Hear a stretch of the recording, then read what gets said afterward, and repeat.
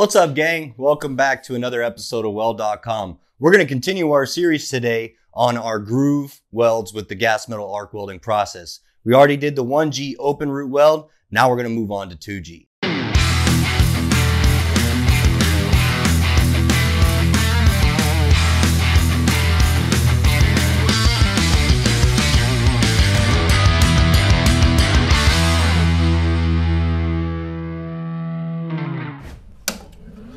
All right, just like any good welding video should have, we should do a little bit of a run over of the machine and the equipment that we're using. So we've got the Cyclone 212 here. We pop this open. We've got our filler metal already loaded up inside.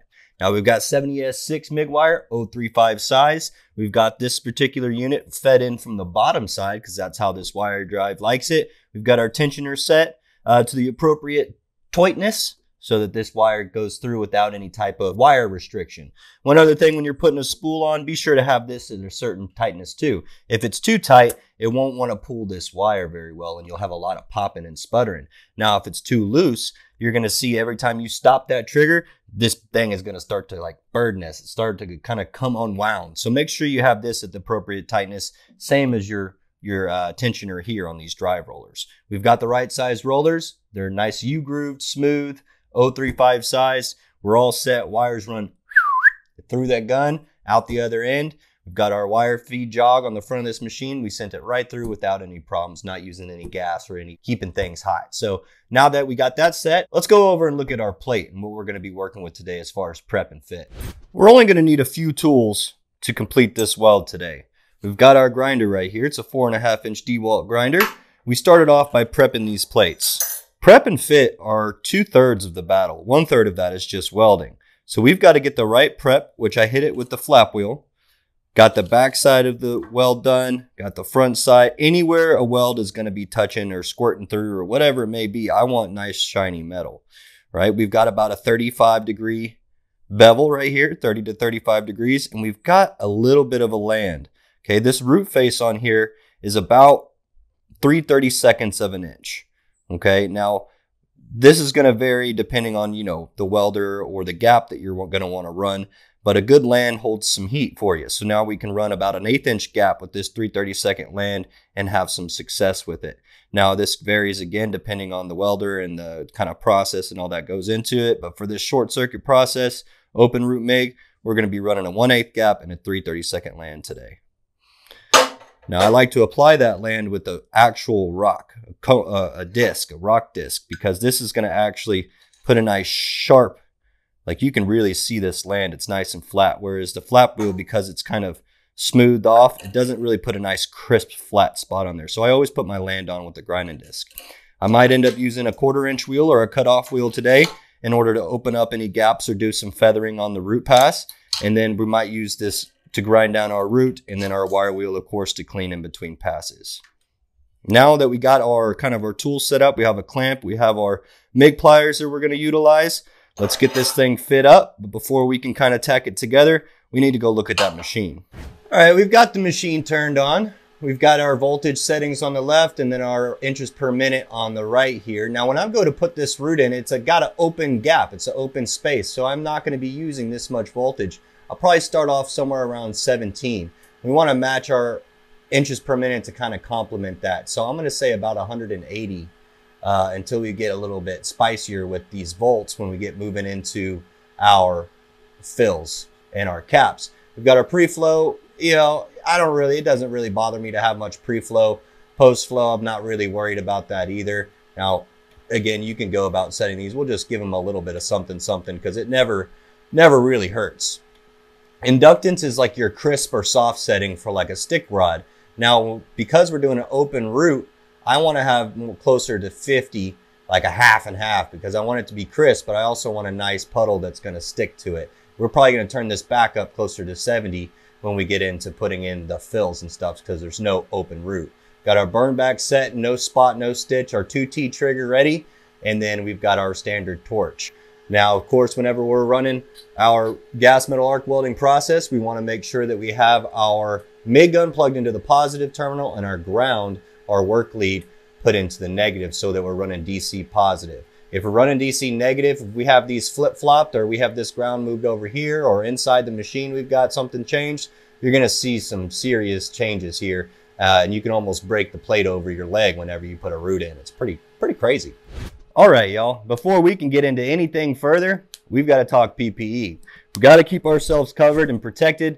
The MIG process isn't too bad. It's pretty sparky though. Got a lot of buckshot, a lot of sparks coming off this process. So we like to have nice solid sleeves on.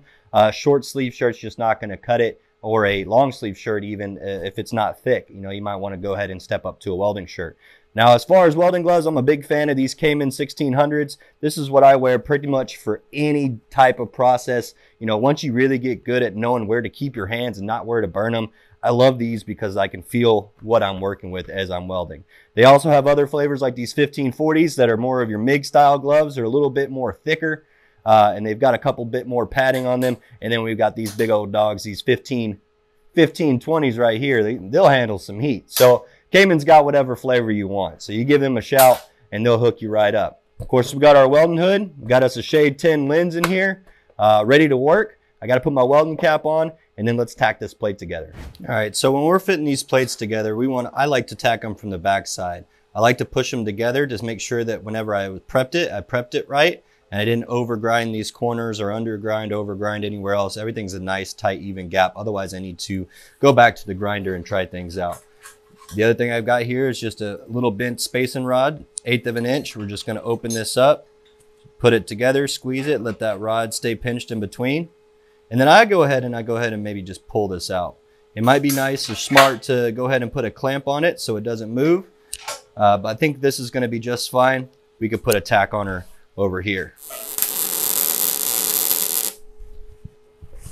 All right, so I changed my mind, guys. I actually had to cut this tack out to refit this plate. I put this tack in, like I said, I kind of scooched that plate in, and I think that was going to actually prevent me from putting my root in. If this gap is too tight, I'm not going to be able to get the proper root in, the root reinforcement that I need. The land on there is sizable, so we can have a bigger gap. This 1/8 gap is going to be fine. Should have trusted my gut on the first time. We'll get this thing tacked up in a hurry and get this thing started. Make sure we're going to go ahead and leave this spacer in here so we know that it's an 8.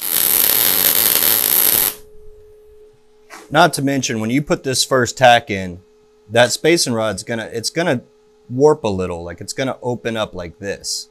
Because this side got hot and then cold, so then see how that wire doesn't want to come out no more, and this has a little wiggle room, so we can get this out no problem. It's not a big issue. This is the time to do it. And now we need to just double check our gap, maybe squeeze this side in a little bit before we go to tack it. And I had to turn my volts up to about 19 volts and 180 just so I could get some solid tacks on here. Now we're getting set up, guys. We turned our machine back down. Our volts are now back to 17 volts, and it's still 180 on that wire feed speed. We've got our plate tacked up. Now, as far as any 2G weld I'm making, and again, this goes for any 2G weld, I like it to be about chin height. If I can have it about chin height, that'll give me a nice resting place where I can see, but I can see over top of the gun. I don't like it to be way up here because then you're going to having to hold your arms up higher and all that good stuff. One other thing you should always try to do is practice that run. Do the dry run. I don't like putting my elbow down. I don't like putting my elbow down on this piece because I'll start to move and then that elbow gets hung up. I like to put my arm and brace it underneath whatever I'm using to prop on. That way my elbow stays kind of free and moving. So I use it as kind of a lean-to or maybe even my shoulder, but I keep that elbow free if I can at all times. All right, before we get rolling, I want to kind of talk about where this wire needs to be landing. The more we lean this gun back and we're staying on the top, the crown of our weld, or more on these bevel edges, the less reinforcement that we're going to get. The more we turn it in and stay to that leading edge, we can kind of even wiggle and walk our way through here, or we can kind of freehand it, like come off of it. But the more we point in, the more penetration you're going to get, and then to a point where you're going to be shooting wire out the back side of this plate. So we want to try to find that happy median. And if you notice that you are, in one spot and you haven't moved, the puddle's not filling in, it's likely that you're filling in the backside and you're getting excess reinforcement. So you need to start leaning that back and going higher and trying to get off that spot, or just stop, evaluate, change your settings, change your positioning, something. If it's not working, stop. Try to fix it.